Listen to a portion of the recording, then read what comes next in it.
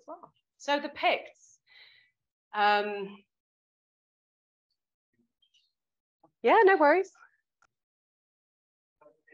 That's fine. So the Picts, you should all be familiar with us already, not least from, I'm sure, Gordon's books, which are just flying off the shelves. The Picts were a confederation of, of tribes, early kingdoms in late Iron Age and early medieval northeast Scotland, largely found between the 3rd to the 7th centuries, or slightly later. And as you know, Gordon and others at the University of Aberdeen have been doing a lot of work over the last 5 or more years with a major focused research initiative on the Picts. And through that work, we're getting a really good picture of an emerging picture of well-connected elite centers of power and densely occupied forts. And I think there's many online talks where you could listen to Gordon expound on these things. And we still know, despite all the wonderful things that we're finding out, we still know relatively little about the origins of the Picts and also about Pictish sort of life. So sort of day-to-day experiences of people on the ground, which is the sort of the area of archaeology that I'm more interested in. So a bit of a disclaimer here, my background isn't the Picts. I started out, so my PhD was focused on Paleolithic material. And before that, I was working on Bronze Age material and even some Roman material. I'm what's known as was more of a method specialist in archaeology, and stabilized isotope analysis is one of my favorite methods, but I have other types of scientific approaches as well to help to unearth these kinds of aspects of life in the past. So what people ate, where they came from, what they fed their animals, and other aspects of how they subsisted. And with that background in mind, when I learned about the wonderful things that people were learning about the Picts in Aberdeen and about fascinating archaeology of the Picts, I, of course, lent towards these questions. So as well as the who were the Picts, which are what my friends who are focusing on the genetics of the Picts, which is something that we're looking at in Aberdeen right now, a paper on the Pictish, first Pictish genome is a way to be published quite soon. That's a big spoiler, which is exciting. We're also really interested in things like the diet of the Picts. So what were people eating? What was their subsistence base like? So what was their economy like? And what about other aspects of their social organization and their lifetime mobility? And scientific techniques, so including isotope analysis, which I'm going to tell you about today, and then also radiocarbon dating, so a lot of the work that Juliet Mitchell's been doing, and then, of course, ancient DNA analysis are beginning to answer some of these questions. So there's a kind of if you like, a team of us who are more interested in these bioarchaeological aspects of the Picts, who are at Aberdeen getting involved in some of these aspects of the project. So we have an ancient DNA specialist, myself, Edward, who works with Gordon, who some of you may know, who's a zoo archaeologist. And together, some of these questions are beginning to be answered. So the focus of the talk today, and I'll really happily talk to you, I'll really happily talk to you about diet afterwards, if you wish to, but I'm not really going to focus on diet much at all. The real gist of this talk is going to be about mobility, so about movement histories. But as I said, because I've spoken about diet, not to you guys, but to others before, and I'll happily go over that material later on. So why would any of us be interested in individual mobility in this time period? Well, I think it's a historically elusive time period. Our knowledge is highly dependent on archaeological investigations.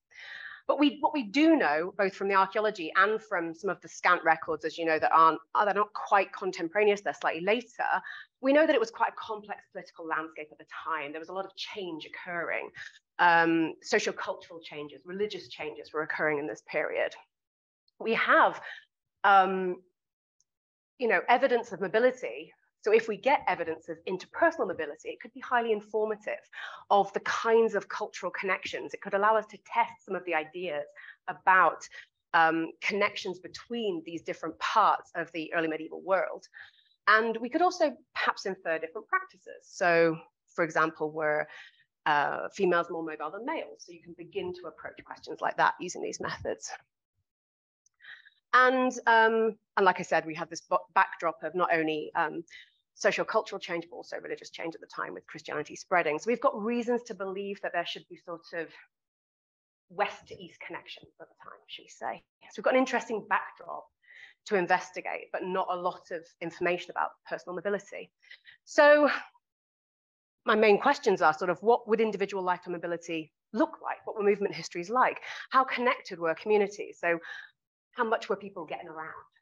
And isotope analyses, which is where I come into these questions, is a great way of investigating direct mobility patterns in individuals, in this case, early medieval. So the main isotope techniques we're using here. How many of you are familiar with isotopes? Can I do a sad show of hands? So yeah, that's good. About half the room are like, yeah, we know, that's good. So I'm going to be talking today about strontium and oxygen isotopes predominantly. But as I said, we've done dietary studies as well on all of these, all of the cases that I'm going to talk about, and I'll be happy to discuss that afterwards as well. So strontium and oxygen, how these approaches work are, strontium isotope approaches essentially are to do with the relationship between the strontium isotope signature of your teeth and bones and the strontium isotope signature of the plants and soils that you were living on when you were growing those tissues. So in the case of teeth, which form during childhood, so we all know we get our teeth during our childhood, they push up through our gums painfully during our childhood, but the periods of time that taking on their isotopic and chemical information, that's during a fixed period of time, and then it stays.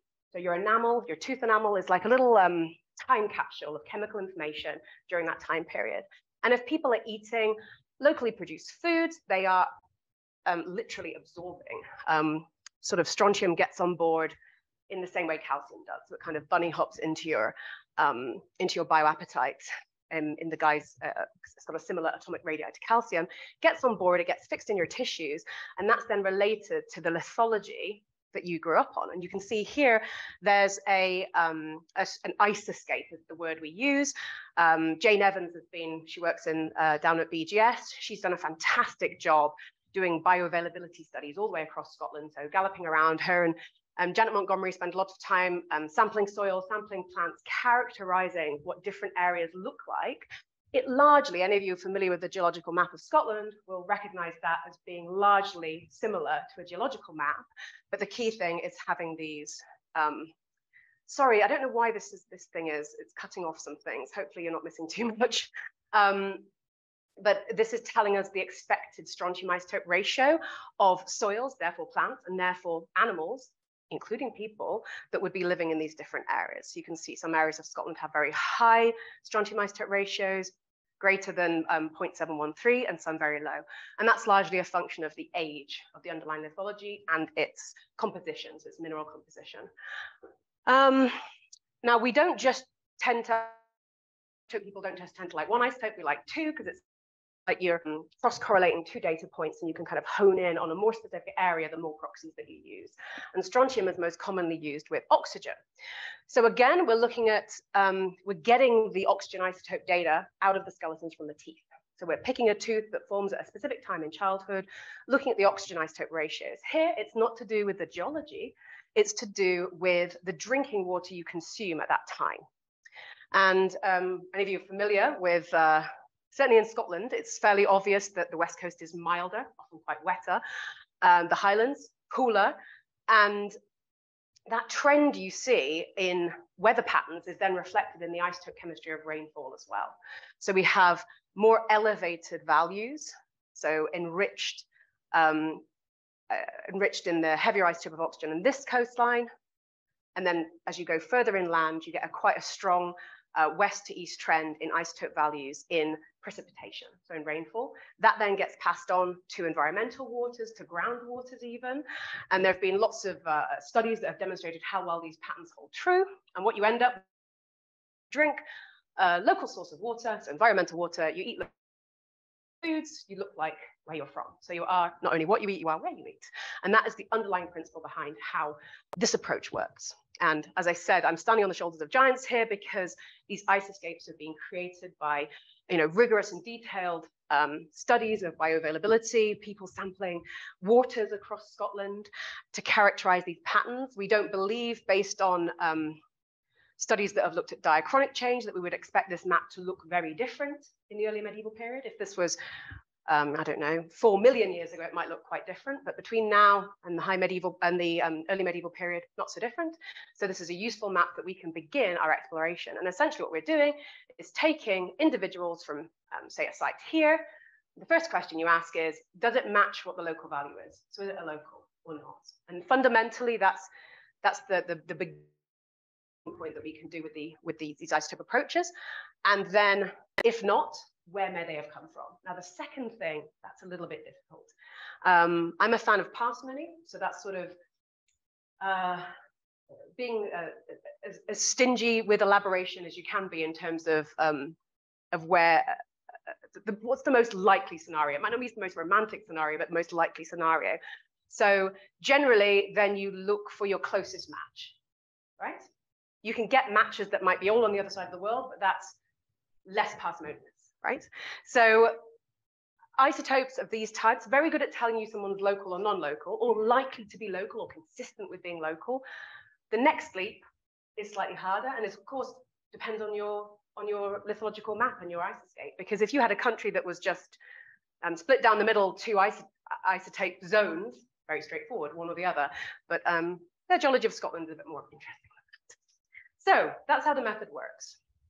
So what we did when we were starting this project, sampling Picts from museums and also working with commercial archaeology partners, so people, individuals and organizations who are excavating, finding Pictish cemeteries, contacting them, asking if we can work on the material. Like I said, there's sort of simultaneous programs of radiocarbon dating. Juliet was leading a lot of this, and also DNA analysis. That's Lena's there all geared up. So some individuals we've sort of done all three analyses. I would say most of them have been directly dated. Some have been analyzed with DNA. We've now got, we've had 2 PhD students who've been working on Pictish DNA, one who's just started and the one who's just finishing. And we've also been sampling these materials for their bone collagen. So that is the protein that you can extract from archaeological bone. And that largely is telling us about diet, which I'm not going to be talking too much about today, but I will happily talk to you about later. And then taking tooth enamel from the second molar. Now the second molar, so that's your second to back teeth, the one next to your wisdom tooth, that forms, so the bit where it forms in your jaw mineralizes before it pushes up. That happens between the ages of about 3 to 7. So that's the period of life that we're looking at, which is why we're calling this childhood origin. And the reason we pick that tooth is precisely because it forms at that earlier phase. It's after weaning, because weaning confuses all kinds of things isotopically when you're breastfeeding babies. It confuses a lot of stuff chemically.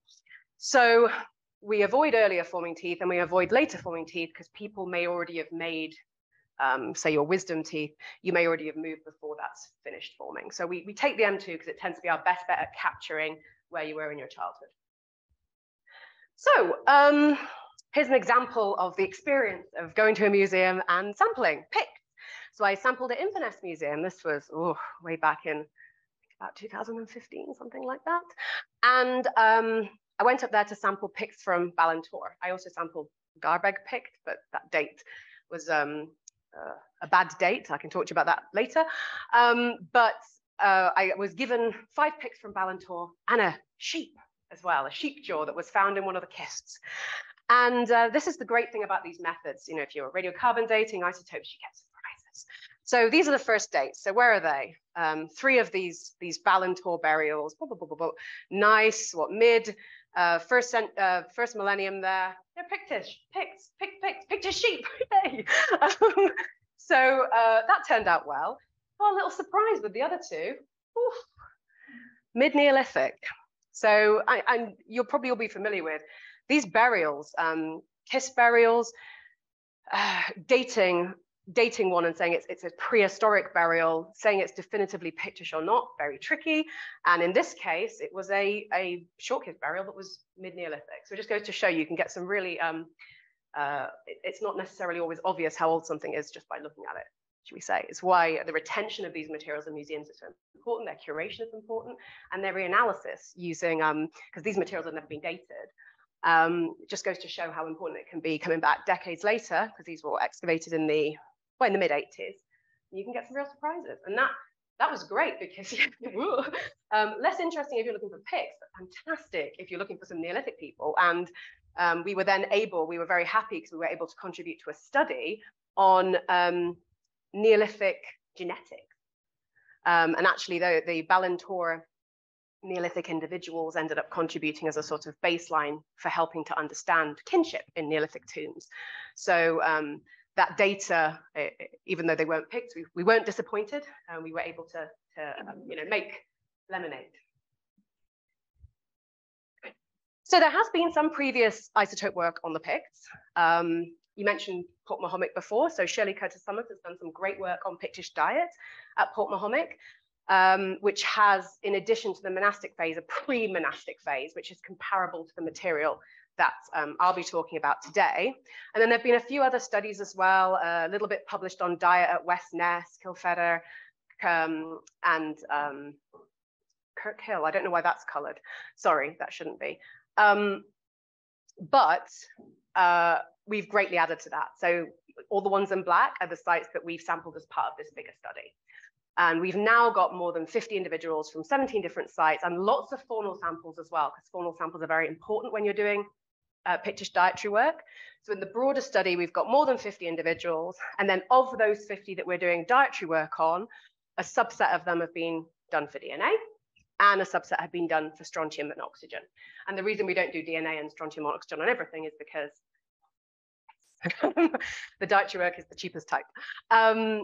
But so we've now got 29 human burials that have been sampled for strontium and oxygen. So that's actually quite a large study, given the sort of costs and efforts involved. So we have the largest sort of Pictish mobility data set so far. And today I'm going to take you through some of these case studies. So I'll first introduce you to this fine fellow, Blair Atoll Man. So this, I don't know if any of you are familiar with this site. It's out at Bridge of Tilt, which is sort of a settlement contiguous with Blair Atoll in Perthshire. And it was excavated originally by Perth Museum and Art Gallery in the 80s. And the remains have been held at Perth Museum and Art Gallery. And also they're sort of have been back and forth on loan between the local museum there as well. And there continues to be a lot of interest in this burial locally. And I think there's quite a lot of local pride for Blair Atoll Man, a lot of local interest. The skeleton was radiocarbon dated to between 400 and 600 AD. And this was work that was done at the time. They know he's an older adult individual. The grave itself was east-west oriented and comprised of at least 20 different stones. You can see here, it features this unusual, what's called a pseudo-cairn stone. So Mark at Perth Museum has written fairly extensively on these things, and we do in the paper that we've written on this, we discussed this a little bit. They're quite unusual to find. Well, they're common archaeological finds in late Iron Age and early medieval Scotland. It's rare for them to be incorporated into burials. There are other examples, and it's an interesting talking point. Why, is this just, oh, it's a conveniently shaped stone? By pseudo-cairn stone, I mean it's a that's spelt wrong, isn't it? Sorry, that says cairnstone. That's just quernstone. Sorry, I'm getting my cairns and my querns mixed up. Quern as in what you grind. Yeah, thank you. Sorry, you're all thinking, what? Looks like a real cairnstone. Well, it's a real cairnstone, but a pseudo quernstone.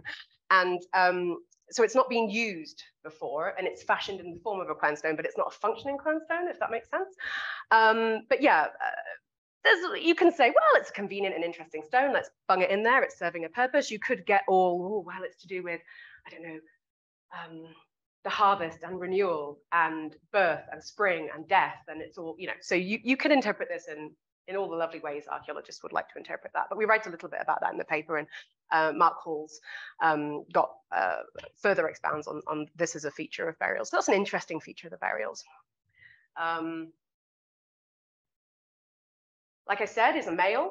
I love how they say like an older male and sort of 45 plus.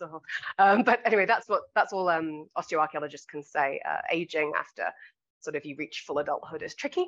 About 5'10", pronounced muscle attachment, so they concluded that he had a fairly active lifestyle.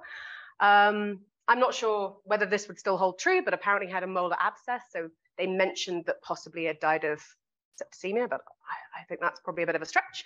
But he certainly had a molar abscess. Interestingly, he's a single inhumation, but if you look into the statistical account, I don't know if you're familiar with those, fascinating read. There is some historically documented evidence, including that of local short-kissed burial. So maybe he was part of a bigger funereal landscape at that time, or a bigger site, but sadly all by himself now. So as I said, there's a lot of local interest in this burial. He's been a source of local pride, and he featured in the local museum for quite some years before he was relocated to Perth. And recent advances in archaeological science approaches have inspired a sort of reinvestigation, a collaboration between community and commercial archaeologists, along with museums and universities, to learn more about this guy. And so this includes this fantastic facial reconstruction. This is a 2D facial reconstruction, and I'll show you now the video, which is the 3D, which is pretty cool. Hopefully this works. This isn't my work, so this is Haley Fisher's work.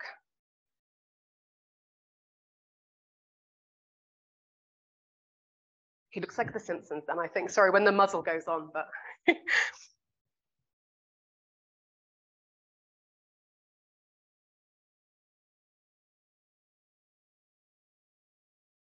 fab, isn't it?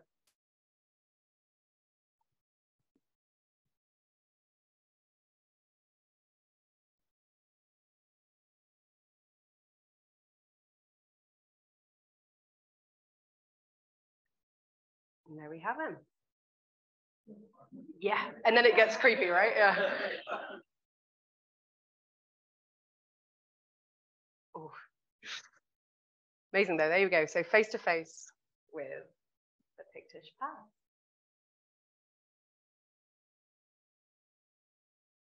So amazing facial reconstructions, and there's also genetic analysis, although I can't really talk about that because I honestly don't know anything about it. I know it's being undertaken as part of the Ancient Peoples DNA project at Harvard, but I don't know, I haven't had any update from it.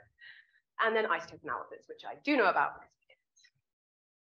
So what can I tell you about the origins of Blair Atoll man? Well, we analyzed his permanent second molar, displaying his childhood origins, and he had elevated strontium isotope ratios, indicating an older lithology than where the site is. What was weird, though, was that his oxygen isotope ratios were enriched in the lighter isotopes. You know what I told you about those lower values being, no, sorry, higher. I always get confused because it's negative numbers. The higher values, so the enriched values, the less negative values being in the west. So this was where we had a bit of a surprise. So we had an individual on older lithology, but probably not of local origin, but instead from a more westerly area of Scotland, or even possibly further west, because what's missing from this map is, of course, the big island called Ireland, which is right here, and would share indeed some of these values. So what we conclude in that paper is that the sort of most parsimonious interpretation, so the closest, would be looking at Isles of the Inner Hebrides, but potentially further afield, including somewhere like Ireland, could feature as origins for this individual.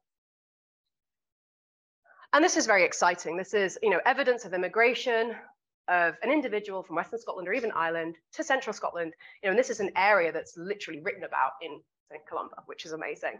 So this is evidence of considerable personal ability during a period of socio-cultural and religious change. And this is why you don't talk to the press ever, Irish missionary. But anyway, I didn't say that, but anyway. I love it how male with strong jawline in quotes. But anyway, for me, what's interesting here is not, yes, we can speculate. This is a fantastic direct link with either islands like Iona or in fact Ireland at a time when we know we have people coming over from that neck of the woods to do what is essentially missionary work, or in fact, sort of ambassadorial type work, you have to imagine as well, lots of negotiations between people in power. But for me, this really highlights an interesting question, which is that, you know, when we use the term Pict, we're conflating a person, a Pictish burial is somebody buried in a certain area at a certain time, but this person was born somewhere that wasn't Pictland. So was he a Pict? Should we use the term Pict for him? But I think it just highlights that important thing of, you know, how we make those kind of, you know, what we mean and how we make those kind of cultural, what's the word? Subscribing something like that to an individual. So now I'll get to the man you've all been waiting for, this hunk, I think, Rosa Markie man. So here's another fantastic facial reconstruction. I really love them. I don't have the talent to do them, but I think they really help bring the past to life. So certainly there are archaeologists who are critical of facial reconstructions, but I think they're fabulous.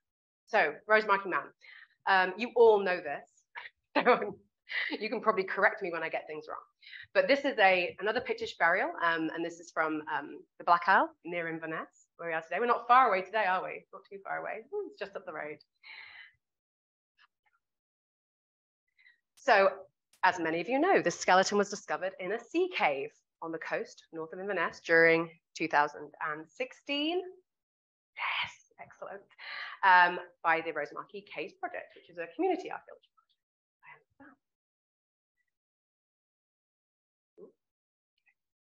So there was animal bone that was found, archaeological artifacts that was found, and then a skeleton discovered in an alcove. You can see I've circled here where the individual was found.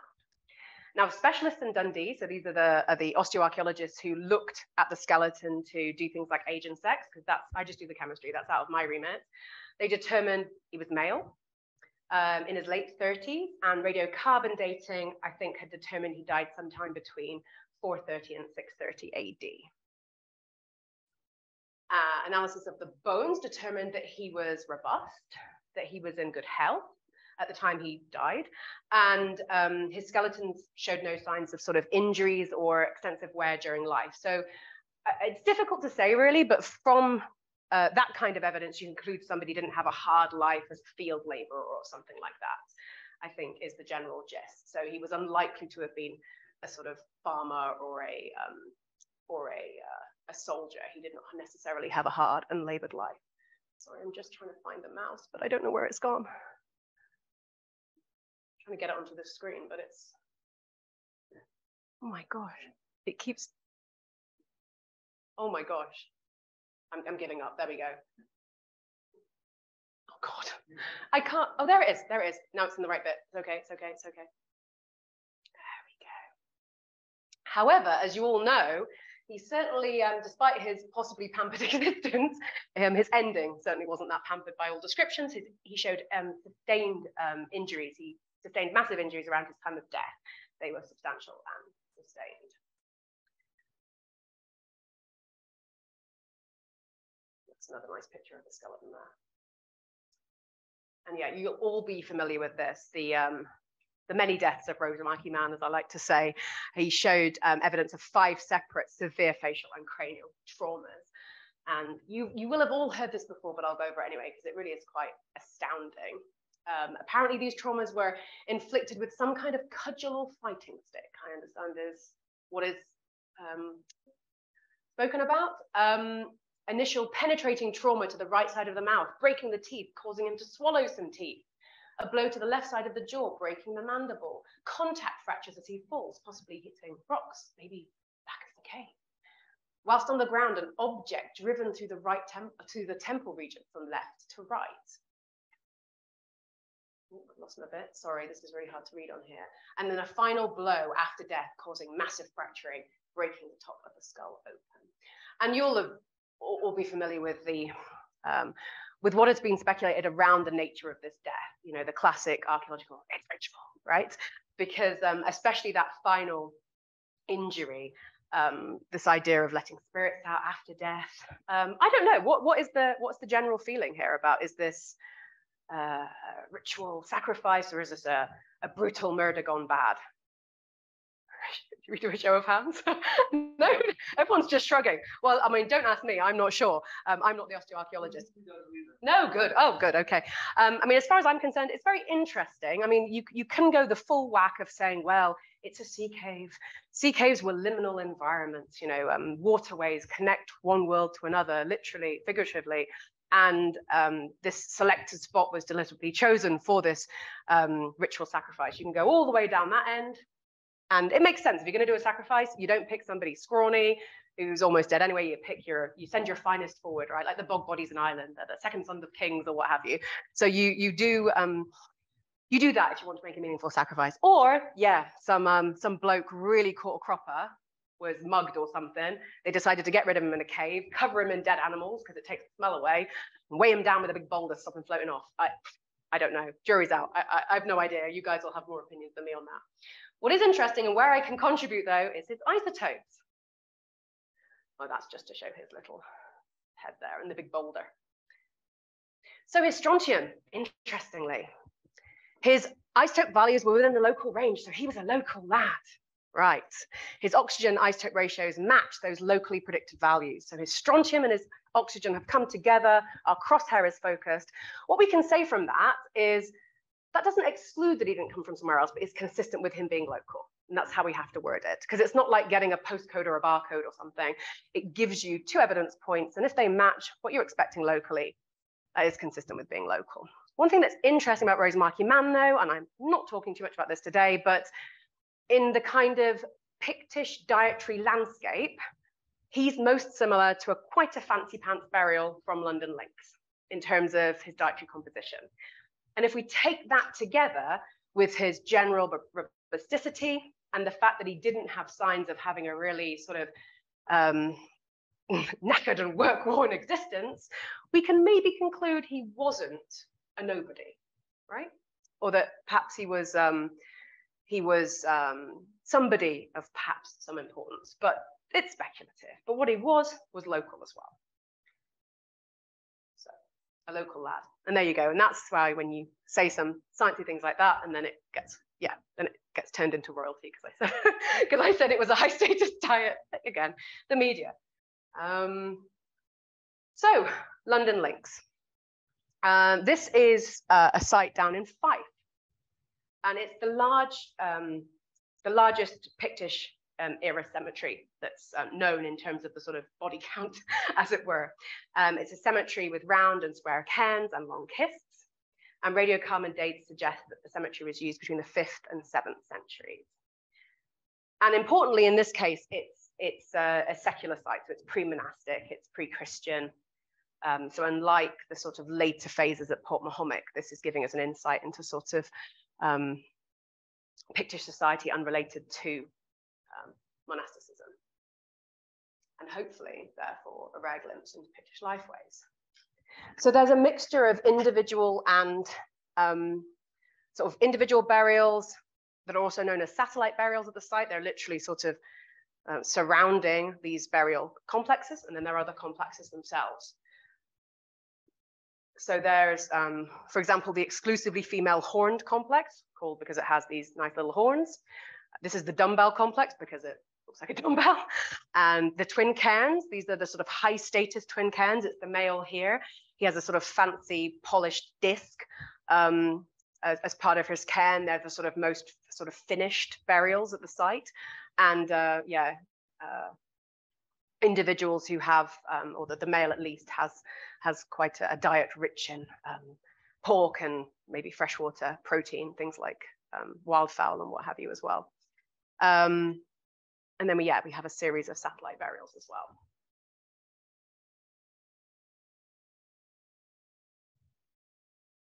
So there were 24 burials that were excavated in the late 60s, although it's worth noting that I think records going back to the 1800s show things, skulls and bits and pieces being picked up by workmen eroding out of the beach.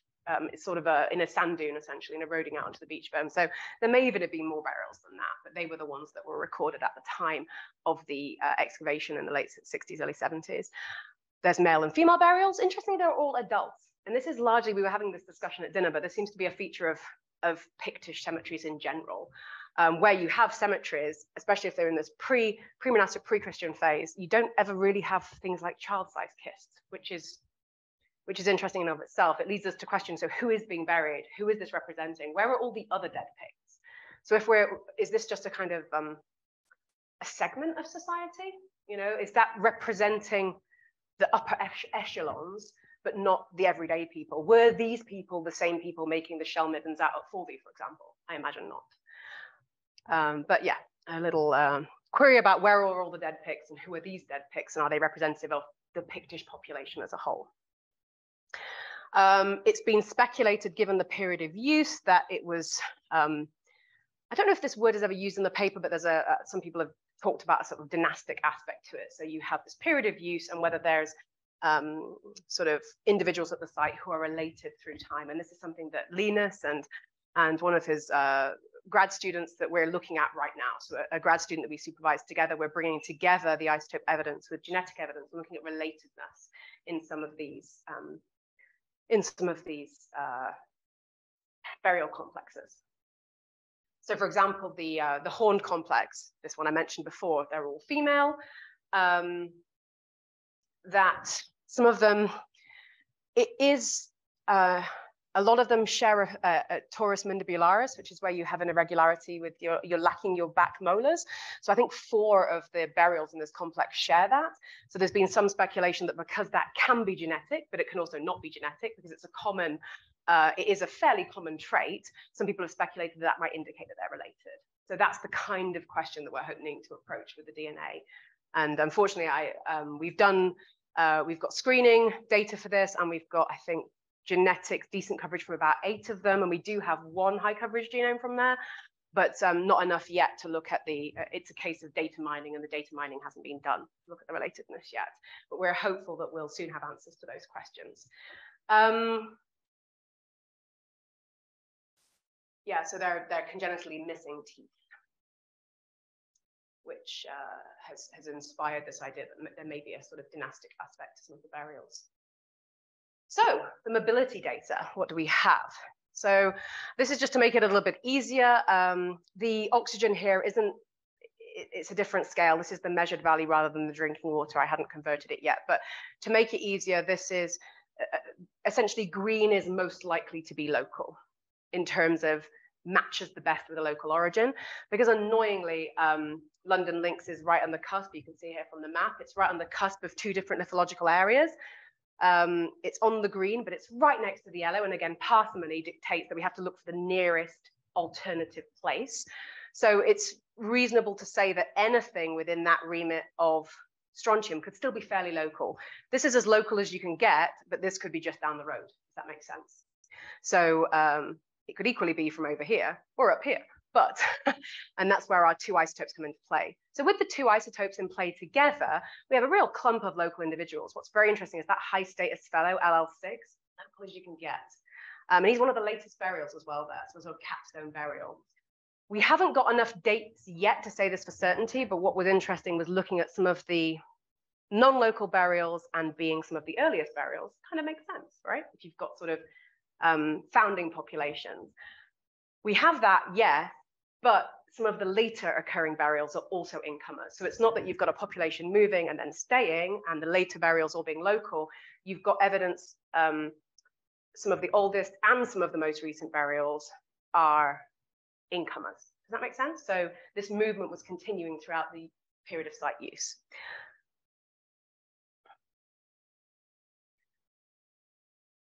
And one thing we can do as well, although, hang on, is it on the map there? Yeah, one thing we can help to look at localness is the dentine. So here, I'm mostly talking about enamel, but when we sample the dentine, unlike enamel, it's poorly crystallized, it's got a less compact structure, and it essentially absorbs the strontium from the soil around it. So the in-life signature is overridden by contamination, but we can kind of use that to our advantage because we know that that bit of dentine, or it works for bone too, is acting like a sponge, absorbing the local signature and helping us to tell us what the local signature is. And that's why I've got the dentine on here. So to give us a more refined idea of what that local value is. And it matches the predicted value, which is always reassuring, right? So this is our predicted local value. All that dentine's absorbed the local signature and matches it. all those local individuals, but then we've got some individuals who are outside of that area. And the most interesting thing for me here is this group of ladies. So these individuals are all from that horn complex, and they're coming from somewhere in Scotland that matches the strontium isotope value, but is warmer again. So here we have, I think I don't know if I have. Yeah, so this is looking like, I don't know if they come up here, the circles. Yeah, West Coast or even further afield. So I like to refer to these as my West Coast wifeys. One of them, interestingly, the only grave good at the entire site is a thistle-headed pin, which is quite typical of sites on the West Coast and even in Ireland. So this is very speculative. I only learned about this recently, but there's some suggestion, and I think the pin belongs with LL12, so this lady here. And what I find fascinating here is if, and material culture people will know more about this than me, is that if this thistle-headed pin is more sort of a more common feature of West Coast sites in the period, we've got evidence of not only a biological link to the West Coast, but then a sort of a cultural and identity link, something that stayed with the person throughout their life, that was attached to their clothing, that ended up in their burial, that reflected that personal origin, which I think is a really lovely story. That's the thistle-headed pin there. So, in terms of Pictish mobility, we've got men coming from the West Coast. We've got women coming from the West Coast. We've got some people going nowhere at all. And we seem to have quite a lot of connection. And certainly where we've got people coming from, Ireland and the West Coast seem to be strong contenders, which is very interesting. Now, just before I finish, I want to just dedicate a little bit of time to cows, because it's not just about people. So some of you will be familiar with this site, Burgh Head. It's a high status Pictish fort site, and it's famous for its Burgh Head bulls. I was shocked to learn that back in the day, it wasn't just one bull carving. There were tens of these things. So cows were, or bulls, clearly very important at Burgh Head for either literal or symbolic reasons. There's abundant skeletal remains. There's lots of evidence of culling and butchery. So here's a nice head smashed in cow. Interestingly, older animals dominate the assemblage. So there's been thoughts that they could have been kept for dairying, that they could have been kept for traction. But where are all these cows coming from? If you've been to Burgh Head, it's on a promontory. I don't think they were at the center of the fort, was unlikely to have been a dairy farm, right? So where are they all coming from? And can that teach us anything about Pictish culture? We actually started this, oh no. Hang on. Oh, no. Sorry, I have missed out a slide. And it's the slide with the data on. So I'm just going to tell you about it. It's just a graph, but I can talk you through it. So of the cat, oh, this is awful. I'm so sorry. Thanks. So we sampled teeth from 6 cows. Just 6, right? We started with 6. Like I said, strontium expensive. And we were also interested in dairying, and there's ways you can use oxygen isotopes to investigate dairying, but I won't go into that. So, but we targeted them for strontium too, because if you're investigating dairying, you want to make sure all your cows are local. Well, the shocker at Burgh Head was essentially, I can't believe this slide isn't there. I feel awful. I can probably dig it off my computer and show you it afterwards. Anyway, 6 of them, data came back, and essentially none of them are local. 3 of them bear a signature that's slightly cooler and older lithology, inland Highland cows. Nice, okay, so you can get from Burgh Head to more inland areas quite readily. You know what, 20, 30, 40 miles, not so far. Highland coos, so 3 of our 6 Highland cows. One of them, a local-ish signal in the strontium, a little bit warm in the oxygen, but okay. But the strontium concentration, which is something I haven't really talked about, absolutely sky high. And this is quite a common feature of animals and people that grow up on soils and there's certainly a feature of the Scottish Islands that are enriched with marine shells. They're called macchar soils, right? So that's evidence in that case of that individual. It can't be local because we don't have macchar soils in that area, but we do have them just over the water in Orkney, for example. So, and the strontium and oxygen were a match for Orkney. So we thought, oh, okay, cows from over the water, fair enough. One of the cows, the oxygen was lovely and warm again, so just like those West Coast Picts. So a West Coast cow. And then another cow, and we did 2 teeth from this cow just to make sure, came up with a strontium value that was quite old, so an older lithology, radiogenic value, and the oxygen too cold for the UK. So if I had the next slide, I would show you a map now of Europe. And that trend that you get across Scotland and England from those west coasterly values, thanks to the Gulf Stream that keeps the west coast of Europe nice and toasty, gets gradually warmer and warmer. And the more continental you get into Europe, so places like the Baltic, Scandinavia, mean average annual values, the rainfall will be depleted, they'll be lower. And those values are essentially matching Scandinavia. So we have at least, in the 6 cows we looked at, 3 Highland cows, 1 West Coast cow, a possible island, as in Orkney Isle cow, and a Scandi cow. So we definitely want to do more work. But what's fantastic about this data is there's also another slide missing. I'm so sorry. It was just basically a breakdown of that anyway. What we're highlighting here, oh no, there isn't. It's just the graph that's missing. It's okay, this is my summary slide.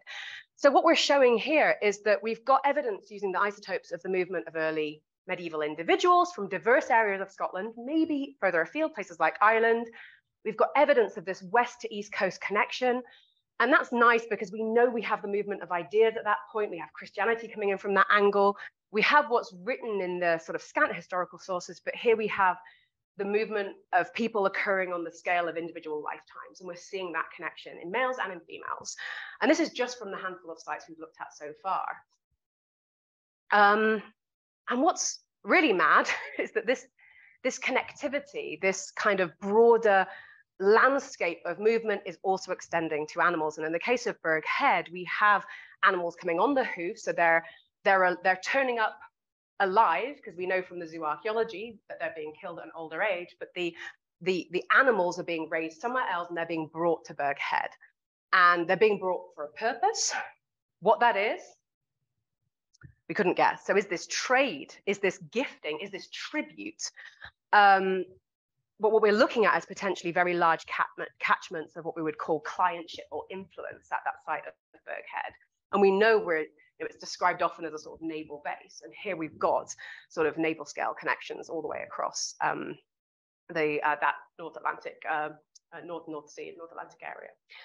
Okay, so sorry that graph wasn't shown, but I can dig it out later. I was editing it on the train, so I expect I just accidentally deleted it. I'm sorry.